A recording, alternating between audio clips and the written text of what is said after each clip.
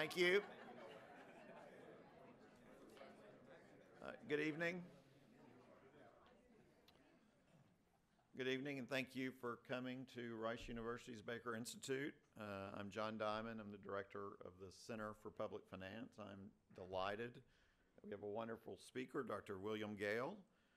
The Center for Public Finance is hosting its third book forum. Our first two forums have included Professor Robert Gordon. He discussed his book, The Rise and Fall of American Growth, and Professor Alan Blinder, who discussed his book, Advice and Dissent. Tonight we are hosting another world-renowned speaker in Dr. William Gale, so we're very excited about that, and thank you for coming, and I want to thank all of y'all for coming. I think we're in for a very interesting, yet slightly depressing at times, conversation. Dr. Gale is the R.J. and Frances Miller Chair in Federal Economic Policy in the Economic Studies program at the Brookings Institution. His research focuses on tax policy, fiscal policy, pensions, and saving behavior. He's co-director of the Tax Policy Center in D.C., which is a joint venture between the Brookings Institution and the Urban Institute. He's also director of the Retirement Security Project in D.C. From 2006 to 2009, he served as the vice president of Brookings and director of the Economic Studies program. He attended Duke University and the London School of Economics and received his PhD from Stanford University. He's the author of the book he will discuss tonight, Fiscal Therapy, Curing America's Debt Addiction and Investing in the Future. And I don't want to take any more time, so I'm going to turn it over to Bill, and you've got him for the rest of the night. So thank you again for coming, and here's Bill Gale.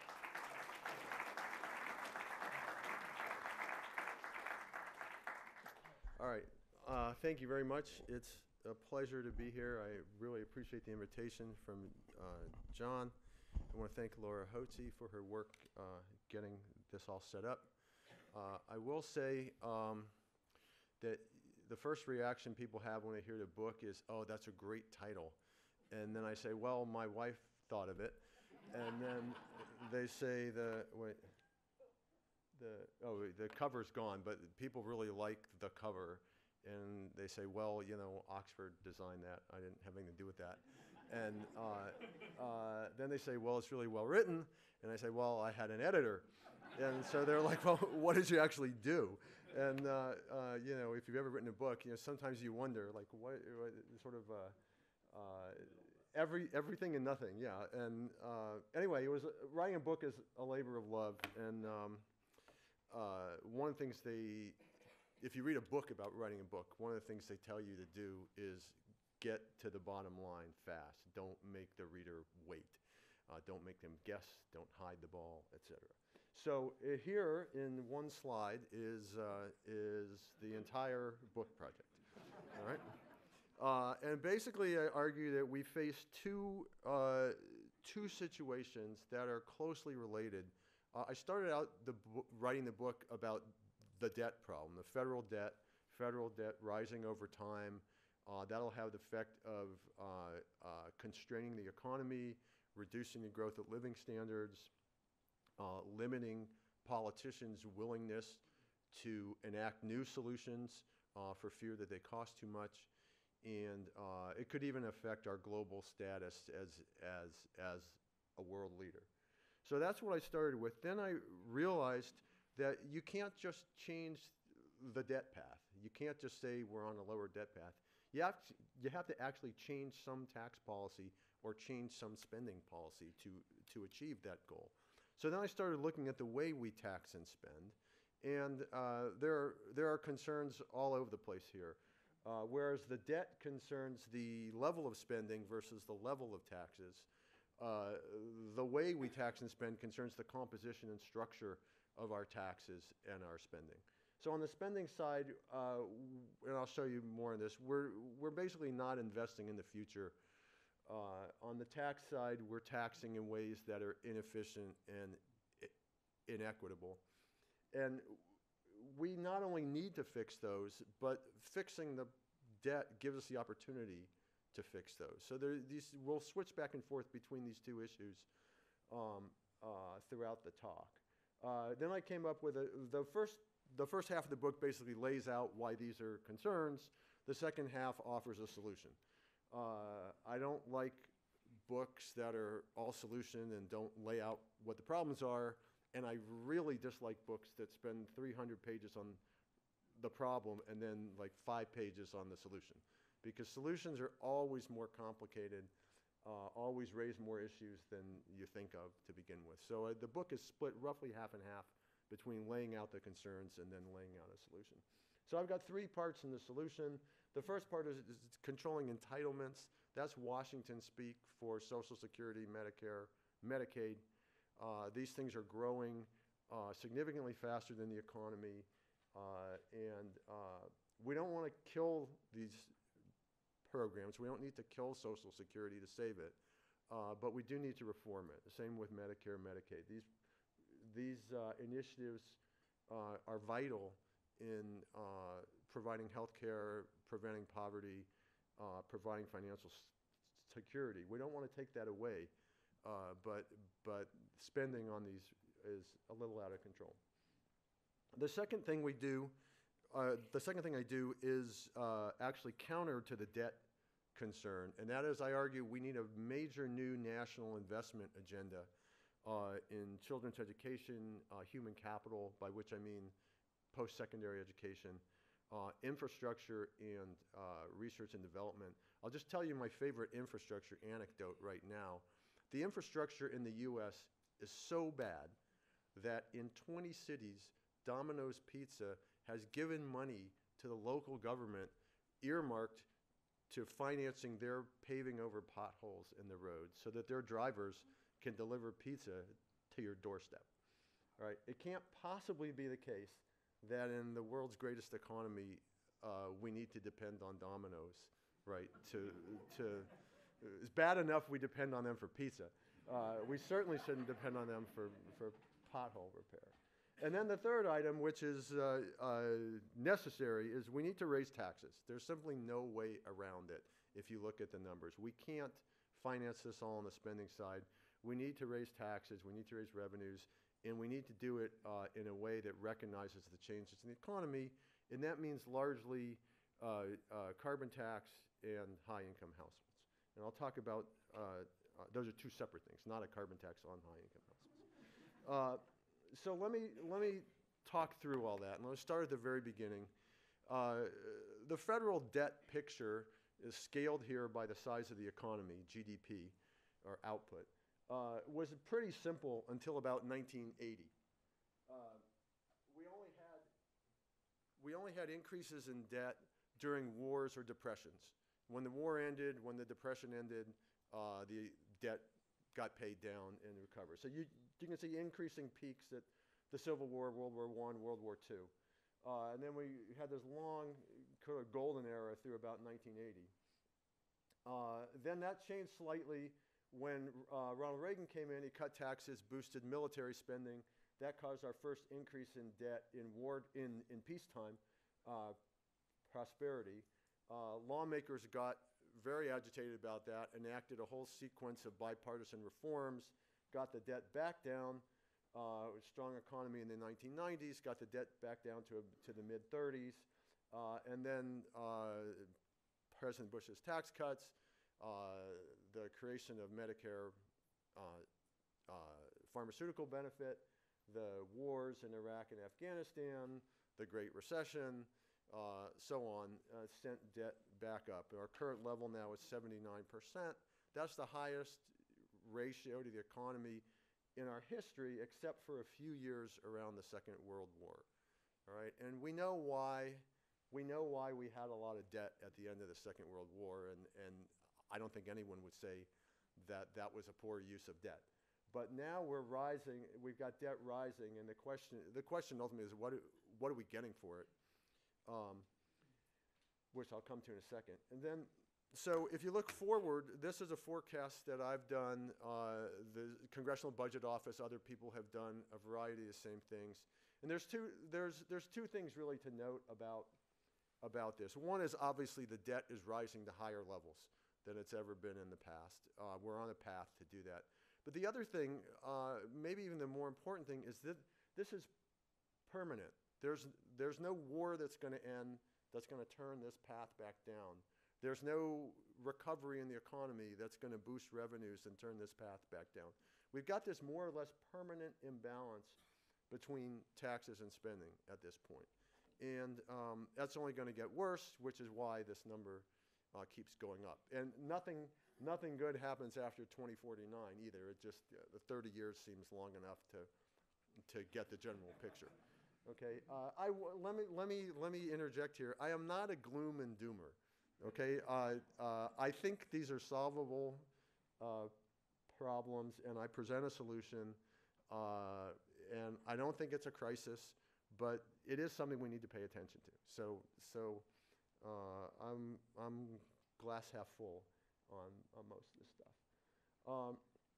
Oh, sorry. So if you look at this, a lot of times people say, well, you know, that's 30 years out. Life is uncertain. A lot can happen in 30 years. I don't really want to believe anything that's only true 30 years from now. And the response to that is, it's true right now. Even with the economy booming, with unemployment at a 60-year low, we've got deficits in the range of 4 or 5% of GDP. And again, the full employment deficit controls for the state of the economy. And in the past, you can see it spiked at various times. It peaked in the 2009 era. We've never had an era of permanent high full employment deficits. That's what we're headed toward, though. We've got, again, this permanent structural imbalance. So you can see that here. You don't have to wait for 30 years to get that data. All right, so what's causing this debt increase? All right, I really like this chart. This is my single favorite chart in the whole effort, because it basically lets you be the expert. Okay, what you see in this chart will tell you basically what you want to do to solve this problem. So one approach is to say, well, spending is rising. It's going from 28% to 27.9%. Therefore, it's a spending issue. Therefore, we should cut spending. All right, that's not my view, but that is a well-formulated, internally logical view, internally consistent view. I have two concerns with that view. First is a lot of the increase in spending is net interest, which is not any programmatic feature of the government. It's simply a reflection of the past a reflection of the fact that we had deficits in the past, and now we have to pay interest on that debt. So there's no particular reason why that militates towards spending cuts versus tax increases. The rest of the increase, in fact, more than 100% of the rest of the increase, is Social Security, Medicare, and Medicaid. And the reason that's important is that these are commitments the government made decades ago. And this is not a new expansion of government. This is simply the playing out of the fact that government made these commitments decades ago, and now there are more elderly people, and they're living longer, and healthcare is more expensive. So the increase in spending here is not representing any new initiative of government. It's simply the fact that with more, given our demographic shift, the increase in the elderly, and given the things that the federal government does, we're going to have to spend more money. All right, so the other argument is that it's a tax problem. Taxes are too low. They're actually below their historical average. And then the third approach would be to say, well, it's an imbalance issue. And I think that's the fairest way to say we want more from government than we're willing to pay. And now we're seeing the outcome of that. All right, one more chart.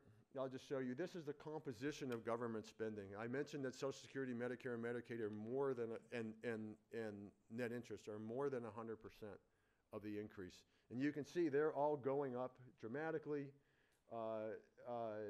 What's going down is non-defense discretionary spending, which is a fancy way of saying education, infrastructure, science, research and development, all the kind of the investment functions, housing, energy assistance. What's also going down is military spending, which is not crazy because you can, if you increase the population by 5%, you can defend that population with the same military institutions. But defense is going down. And then other mandatory, which is a fancy way of saying the social safety net. So food stamps, unemployment insurance, TANF, which is a successor to welfare, things like that are falling as a share of GDP.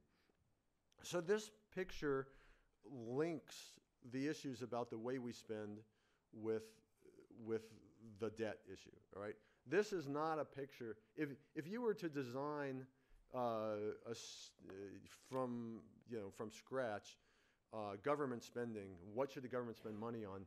You would probably want it investing more in kids, in the infrastructure, in the environment, in research, in providing the things that the private sector is not good at, or where it can supplement or help the private sector. Instead, those functions are going down. Spending on healthcare and Social Security is going up.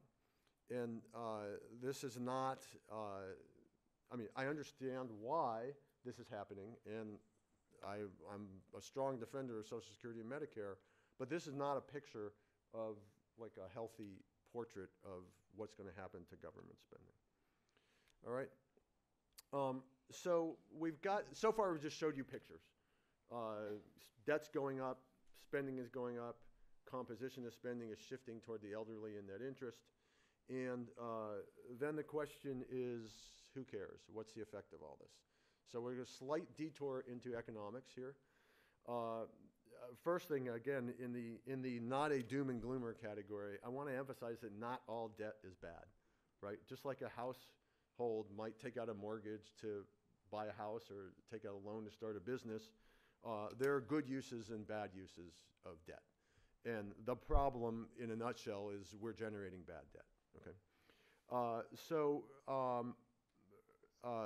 Financing investment, it's reasonable if you're going to do something to generate returns over time, that you do something where you pay the cost back over time too.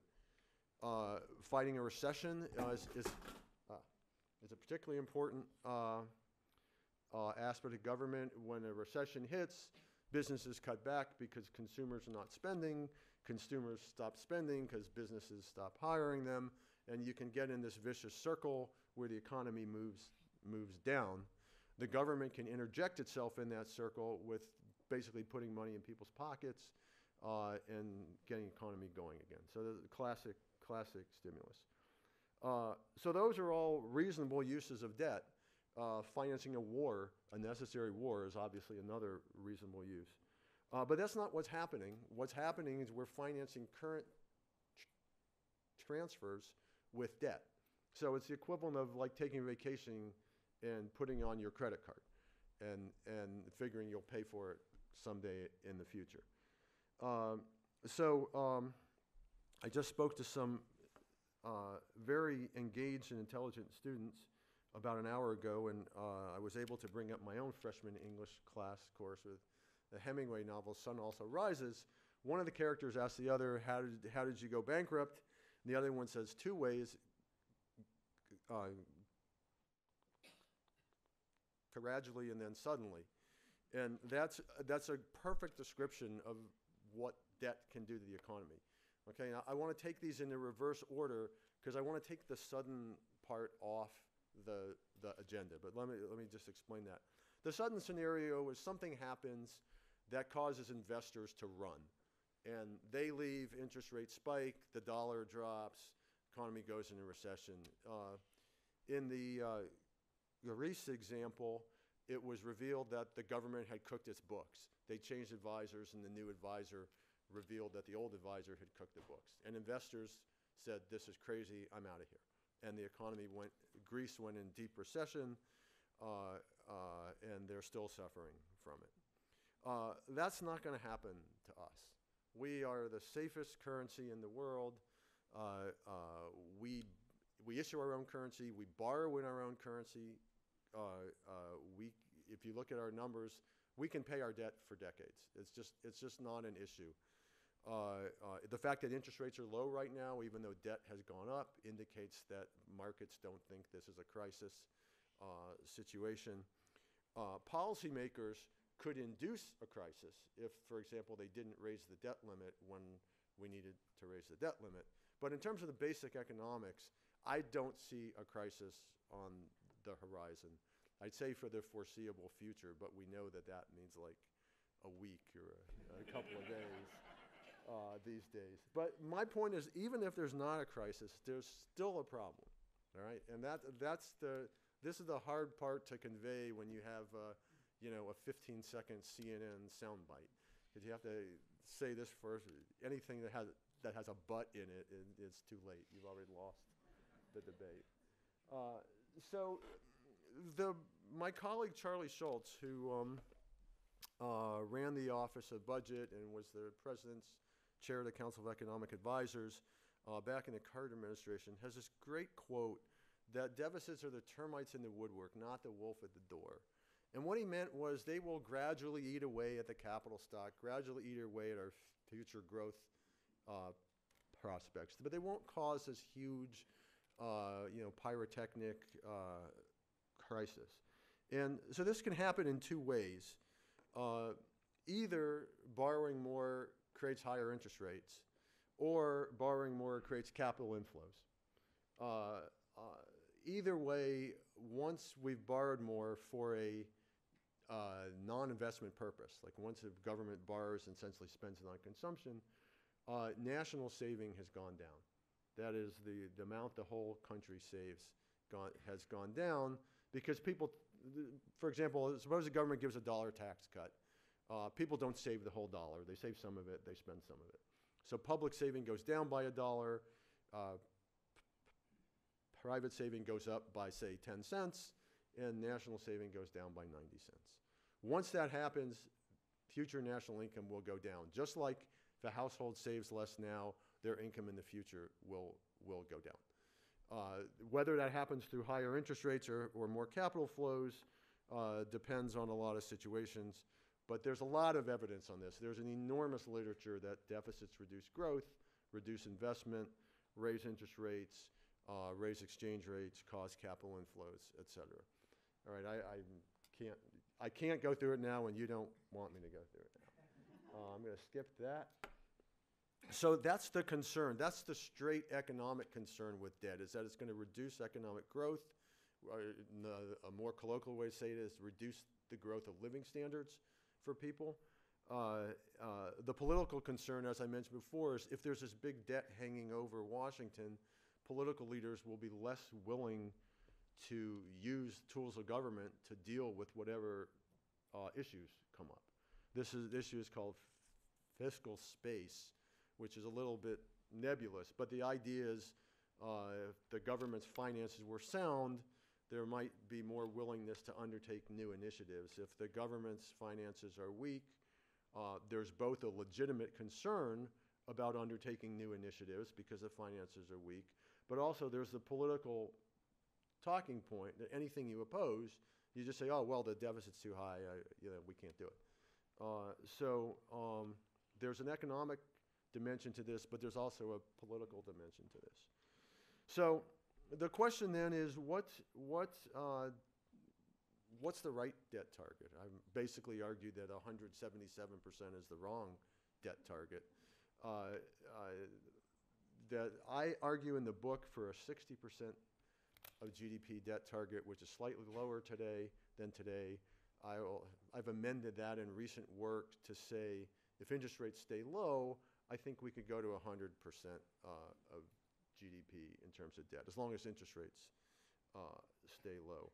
But before I give you the actual numbers, let me just mention low interest rates help the debt picture a lot. Because the government's a borrower, lower interest rates on net are going to help. If you're a borrower, you want lower interest rates. But the fact that the baseline is so high means that cuts down to a level like 100 or 60 could be quite painful. They're quite substantial cuts. On the other hand, the argument for containing debt, that is for cutting it a lot, one is this growth argument that I just mentioned. And the second is it's unclear how much better off future generations will be. Usually the argument with debt is, well, we're going to impose debt on future generations, but we're giving them a better economy and a better life, and so it's okay if they bear more of the burden. All right? The issue, though, is the economic turbulence of the last 20, 30 years has left many members of younger generations worse off than their parents were. So this graph is from a paper that an economist named Raj Shetty at Harvard wrote with some of his colleagues. It basically shows among people born in 1940, about 90% of them are better off as young adults than their parents were. That is, they have more absolute, more real income, more inflation-adjusted income. By the time you get to 1980, only about half are better off than their parents were. The argument is that although the economy's been growing, the income distribution has widened too. So you get more kind of variation within a family, and some kids are coming in under where their parents were. I've done some work on housing and wealth accumulation across generations. You see the same thing. I mean, it's legendary that millennials are not buying houses. So if you look at home ownership rates among 25 to 35-year-olds, they've gone way down the last 10, 20 years. And the same thing is true of wealth. Wealth accumulation overall. They simply accumulate less. Now, the argument is, so student loans are part of this, but not as big as people think, because credit card debt among millennials is much lower than it was in previous generations. So the student loan stuff gets all the headlines, but it's really a wealth accumulation story. They're simply accumulating less wealth. Part of that is because they came into the labor market during a Great Recession. Recessions are really bad. They have long scarring effects on people's earnings histories.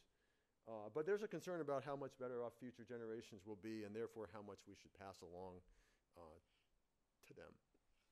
Okay. So I apologize for this. The numbers in the right column here are wrong. They were the old version of the paper. I did not get them updated correctly. The number to look at is the number that's 4.4. It should be 2.8. Okay, and let me just talk about that example. That says if we started in 2025, that is, give policymakers a lot of lead time, and we wanted to get the debt to GDP ratio down to 100% of GDP by 2049. Again, that 4.4 should be 2.8. We would need tax increases or spending cuts of 2.8% of GDP starting in 2025 going forward. All right, that's about $560 billion per year in current terms, which is far larger than anything that's on the table. The tax cut in 2017, for example, is on the order of $200 billion a year, and that was a cut. This is an increase we're talking about. So again, I'm sorry for the old numbers, but and don't think that they're crazy unstable, like it goes from 4.4 to 2.8. I changed the order of the rows, and then I forgot to change the order of the numbers. So anyway. But 2.8% is what you can think about as a sizable increase. Now, usually when people hear that, they start squirming and they say, well, what if we did this? What if we did that? Okay? We cannot get there by cutting foreign aid.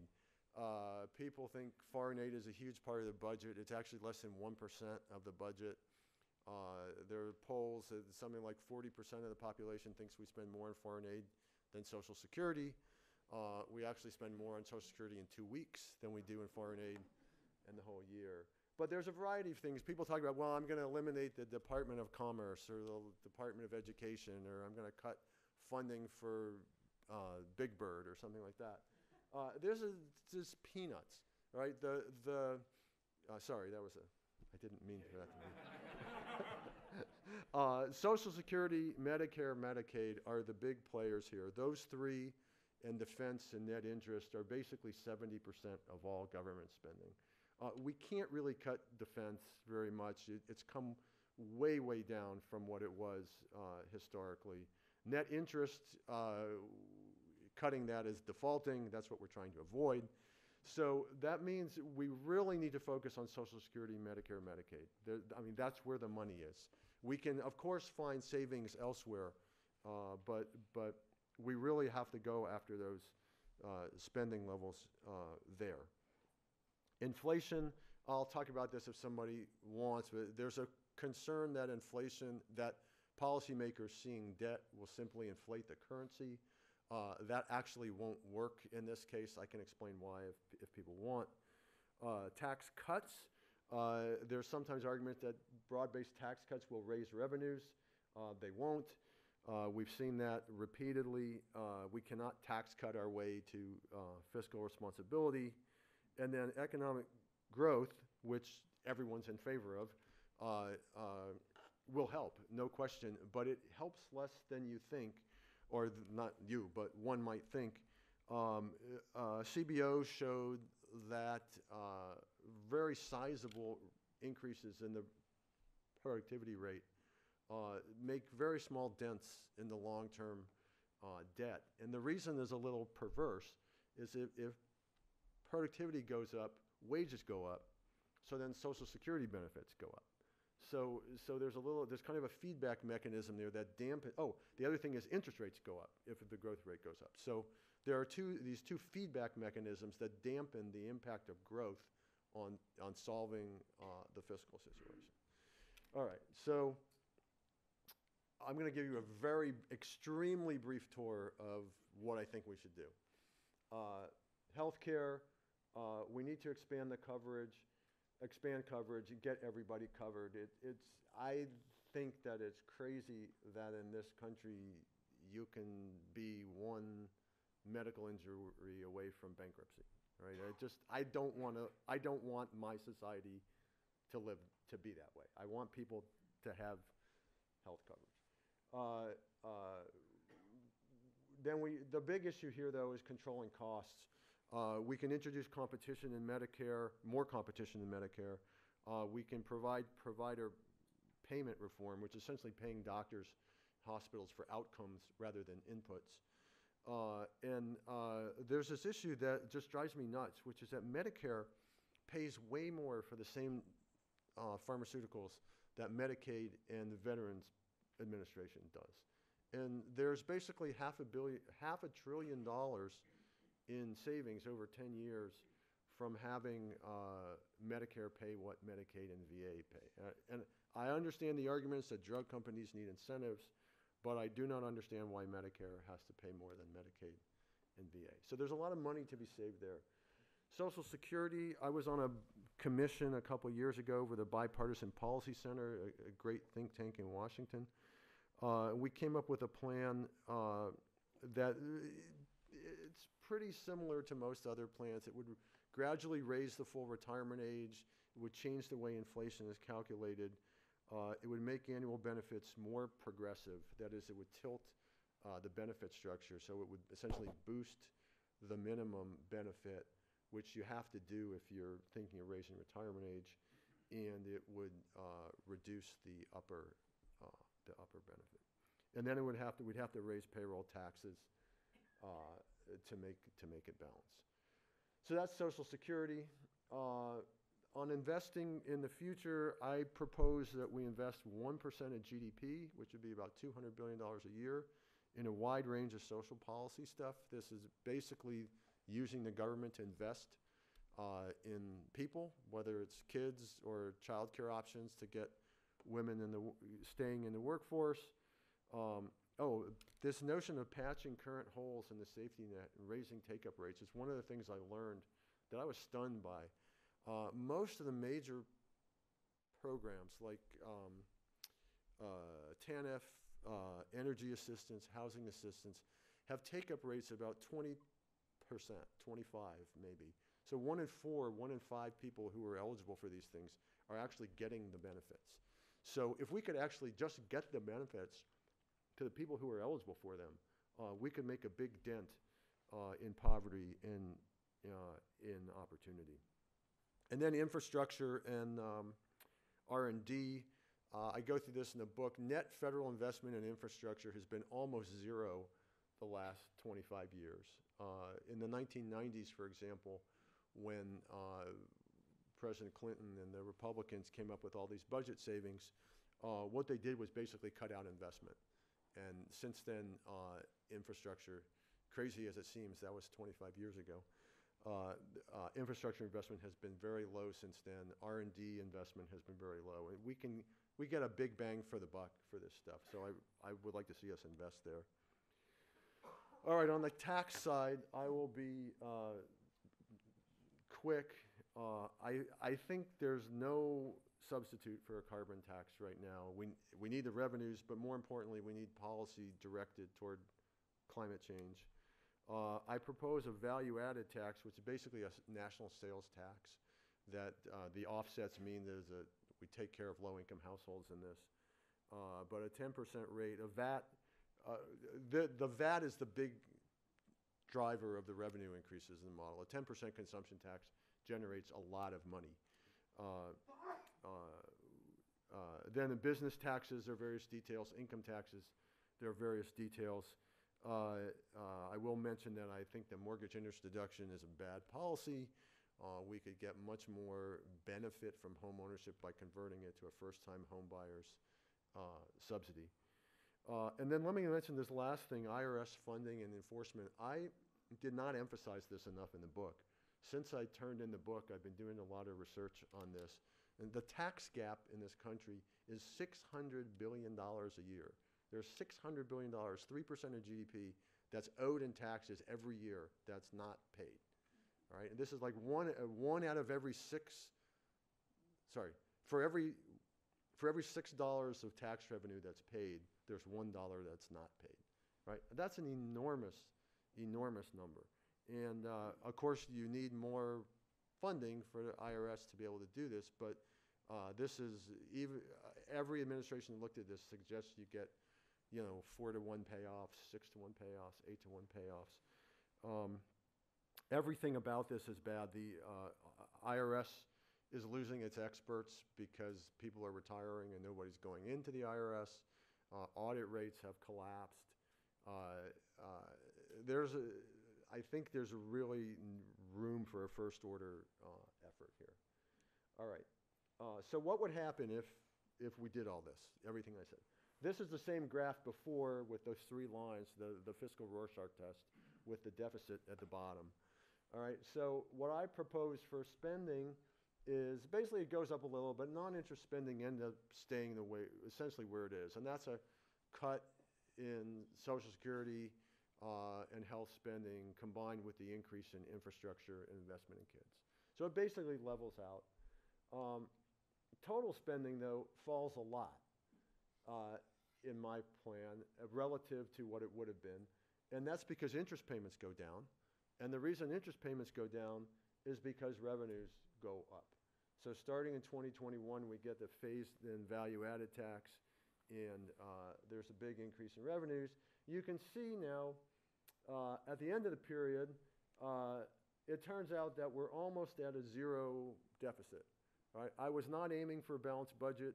Balanced budget is economically meaningless, but it actually gets pretty close to, let me be clear, it might be politically very important, but in terms of economics, what you want to do is stabilize the debt to GDP ratio over time. If GDP is growing, then you can have deficits and still stabilize the debt. Okay, so it's not helpful in economic terms, especially given the way the government defines things, but it might be a very politically important target. Like policymakers, may be willing to fall on their sword to get a balanced budget, whereas they may not be willing to do that to get a $100 billion deficit or something like that. All right, so, and then this is what happens to the debt. I aimed for 60. It turned out to be 52. I didn't then go back and change everything back because, as I mentioned earlier, this is 30 years from now. There's going to be a range of uncertainty surrounding. And if you told me the right target was 80 instead of 60, I could not prove that you were wrong. Okay, there's a judgment involved here, as well as the economic analysis. Okay, so what would be the effects of this plan? I think it would raise economic growth for several reasons. First, the lower debt will free up capital. The corporate tax changes, which I didn't talk about, could be very powerful in stimulating investment. Increased investment in infrastructure, R&D, kids has to help. I think it would reduce inequality and increase economic mobility. There's a long chapter in the book about the causes and effects of inequality and the key role of mobility. And then I want to emphasize, I want to pat myself on the back here. This is an honest plan. There are no magic asterisks. I did not fudge the estimates. The reforms are actually realistic, administrable reforms. There's always, every social problem has some incredibly elegant solution that has never existed anywhere in the world and works great on paper but would never work in the real world. And I've tried to avoid those. I've tried to basically pull items off the shelf. So you may say, well, there's no radical proposals in here. And I would say, yes, that's intended. All right, I didn't want to end up with having a debate about whether the wealth tax is constitutional, whether the universal basic income makes sense. My view is we can get there from here with reasonably moderate changes. I'm not against talking about big policy ideas. I like talking about big policy ideas, but I didn't want the discussion to get diverted by that. Okay, how much time do I have? Okay, let me just say, I can be quick. We talk about conservatives, liberals, and politics. The typical conservative critique of this plan is there are too many taxes, right? And that's going to kill the economy. And I'm here to tell you that that's not going to happen. This graph shows you tax revenues in 3 different periods in the U.S. before World War I on the left, after World War II on the right, and in the middle, And taxes went up from under 3% to over 17% from the pre-World War I period to the post-World War II period. This is of the economy. This is 15% of GDP. Remember I said the fiscal gap was 2.8% of GDP, and the tax cut was basically 1% of GDP. So these are enormous changes, 15 percentage points of GDP. And per capita growth is basically the same in all these periods. Okay? If you added in state and local taxes, you'd have an even steeper increase. But you don't see that showing up in per capita growth. Now you might say, well, you know, before World War I was a long time ago, so let's look at cross-country evidence. This is the US and the rest of the G7. Their taxes are about a third higher than ours, at 33 instead of 25. This is from since 1970, and but a per capita growth rate in here and the rest of the G7 has been about the same since then. So I don't mean this to say that taxes have no effect on growth, because obviously they do, but it helps put in perspective the debates we have in Washington about essentially whether the debate about whether the top rate should be 39.6 or 37.0, for example, is silly compared to a graph that shows that if you raise taxes by 15% of GDP, you don't impact the growth rate. All right. Now, the liberal concern is, well, interest rates are low, and that helps, of course, but the response is essentially we have a gamble we should take. So the liberal response is, we don't need to worry about the deficit. We should just spend, and we don't need to worry about that because interest rates are low. And it's true that interest rates help the fiscal picture, as I mentioned. But, you know, interest rates may not stay low. And if we do all this borrowing and then interest rates go up, then we're doubly screwed because we got a lot of debt and high interest rates. And I'll just mention, low interest rates make it harder to pre-fund Social Security and Medicare. I won't go into that, but that's a concern. All right, so let me skip this and just go to the politics. As cheery and optimistic as the politics are, as the economics are, the politics are somewhat depressing. this is a guy named Mansur Olson, a University of Maryland professor, who laid out this idea that when you have a policy that helps a lot of people a little bit, but hurts a few people a lot, that those few people will organize and kill the policy. Okay, and so, for example, something that improved environmental quality generally, but imposed big taxes on a very small sector, would be vociferously opposed by that small sector and would be likely to die. The deficit, fiscal policy is a perfect example of that. The benefits are off in the future. They're kind of squishy, you know, more growth, higher living standards. You can't really see which part of your living standard is due to the debt and which part isn't. But the benefits are very obvious. Somebody's taxes has to go up. Somebody's benefits have to come down. So Charlie Schultz, my colleague, who I mentioned earlier, had something that he called the Hippocratic Oath for politicians, which is never be seen to do obvious harm. And this is a situation where politicians would violate that oath. I'll just mention a couple other things. It's hard to do things in our form of government. In the United Kingdom and European countries, a majority comes in parliament, they implement their agenda. I mean, I kind of laugh when the new party comes in the UK, well, 10 years ago in the UK, not now. But they would come in and say, here are the new policies.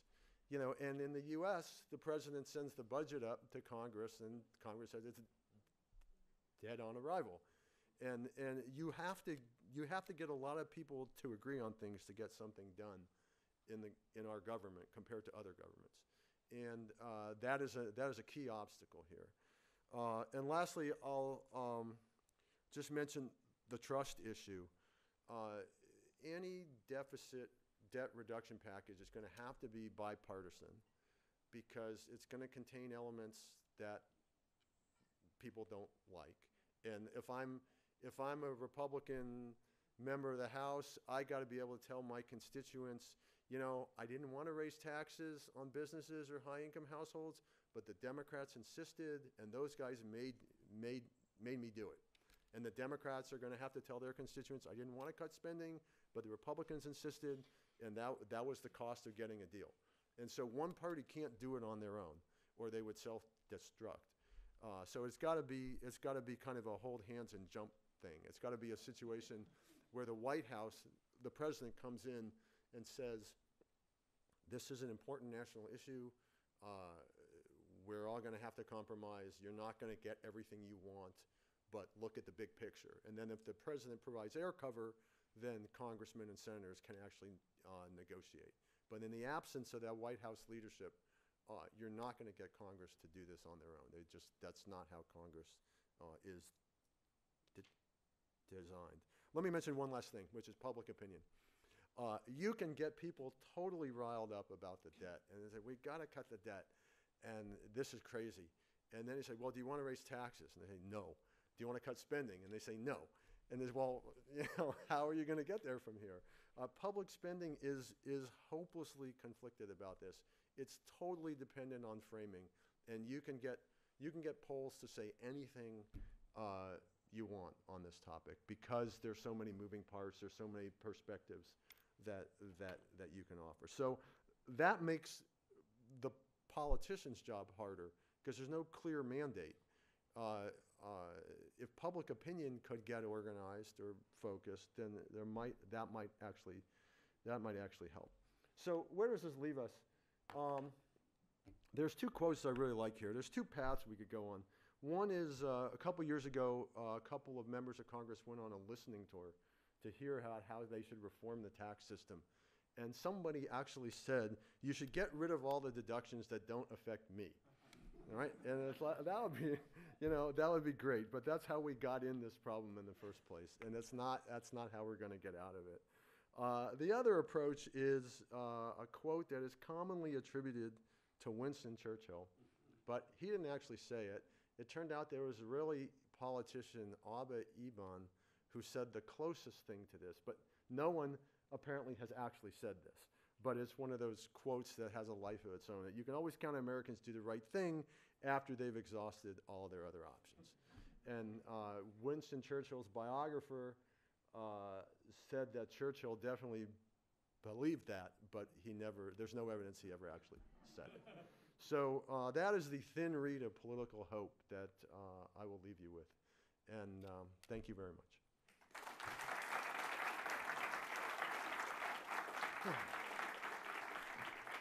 Yes, sir. What are the relative dimensions of the infrastructure deficit? Is it like the national debt, or is it a little item? The American Society of Civil Engineers puts out this annual report every couple of years that talks about, how many roads need to be paved and how many overpasses need to be reconstructed. And it's in the trillions of dollars. It's big enough that in the book I propose we deal with it over 25 years, let me put it that way. But it's everything. It's roads, air facilities, yeah. I mean, it's a big item, yes, definitely. Yes.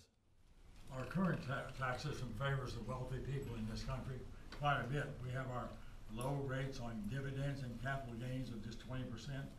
Our employment tax only takes taxes the first $125,000 of earnings. So I recommend tax all earnings with the employment tax. People that are earning $5 million or $20 million, they would all be paying the same rate as the low-income people. And throw the capital gains and dividend tax, that income in with regular income, and have it pay taxes at the regular progressive rate that wage earners pay their taxes.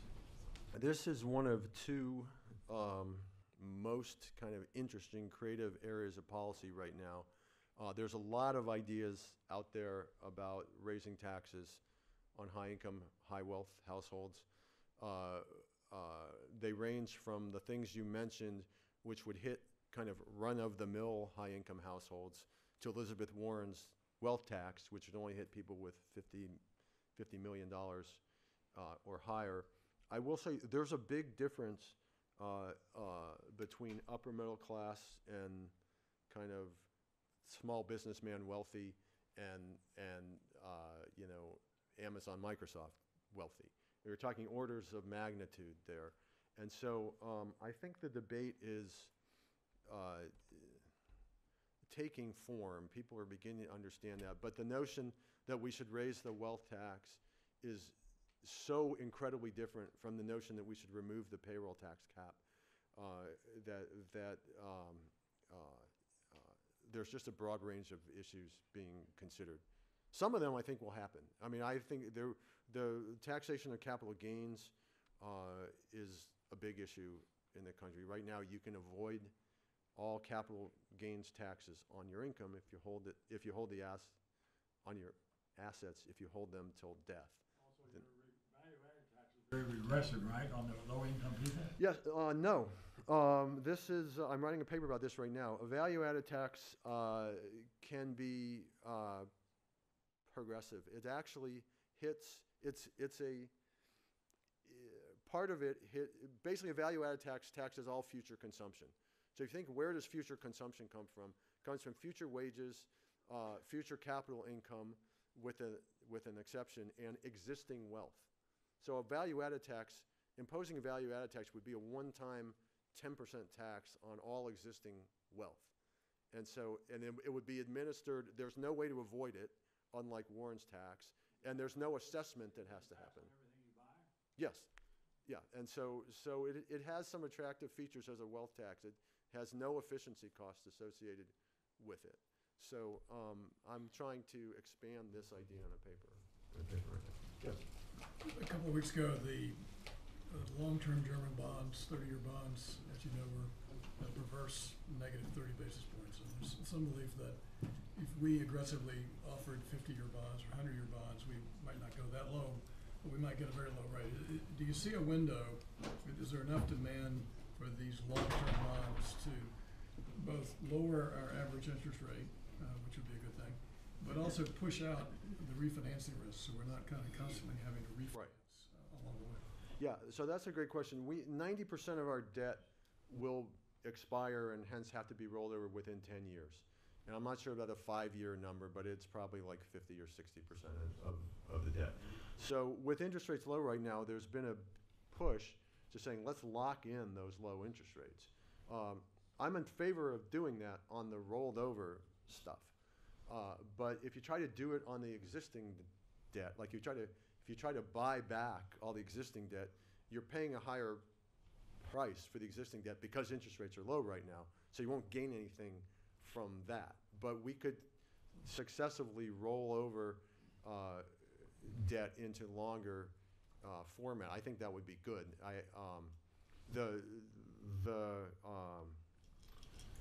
The maturity structure of the debt right now is already really long relative to what it has been historically. But if we can lock in low interest rates, we really help the fiscal issue. And so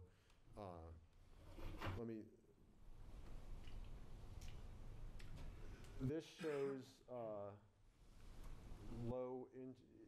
if interest rates stay constant, our interest payments will only rise to 3.5% of GDP, which is still an all-time high, but it's much more manageable than if interest rates go up the way CBO thinks they will, which would put us at 5.6, and you can see accelerating. So low interest rates are like the best thing that's happened to the fiscal outlook in decades, and if we can lock it in, I would go.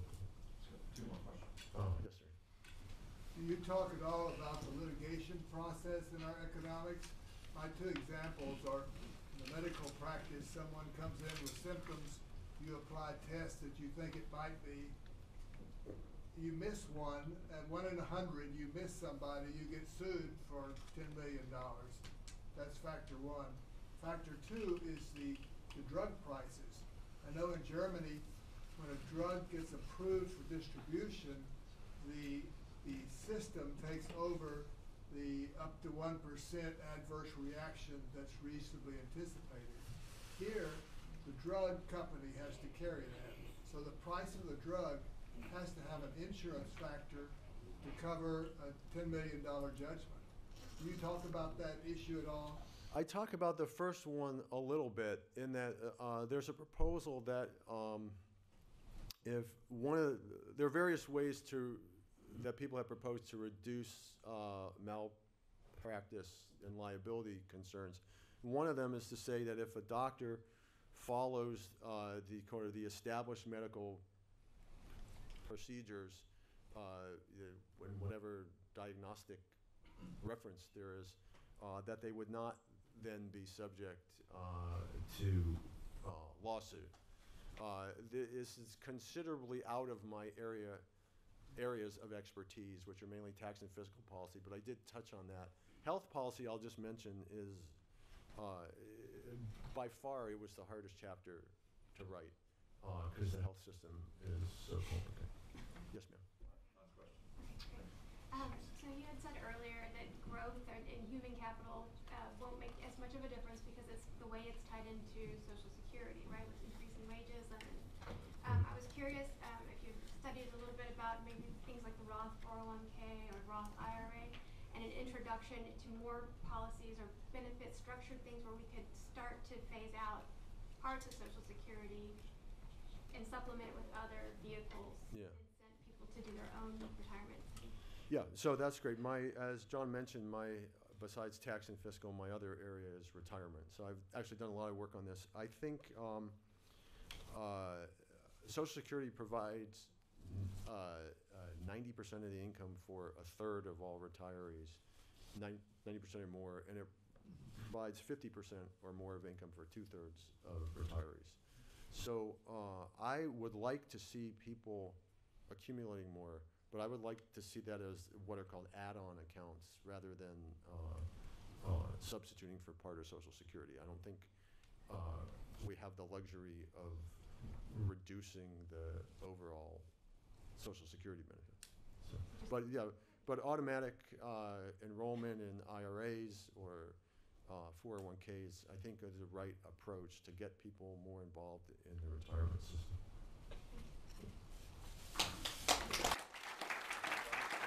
Thank you. So, again, I'd like to thank all of you for coming, and Bill is generous enough that he is going to be in the forum. There are some books. If you have the book, you can sign it. If you don't have the book, you want to buy it. he can sign it, and then we'll be leaving. If you have a really short question, which means a question that's like has less than 15 words and takes less than, say, 20 seconds to answer. So those are what I define as short questions with short answers. Don't mean to be rude, but we do. We want to get Bill to dinner. He did not have pizza with the students. He's looking pretty famished. So we're going to be here about 20 minutes, and then we'll be going to dinner. Thank you very much for coming, and hope to see you at our next book forum. Thank you.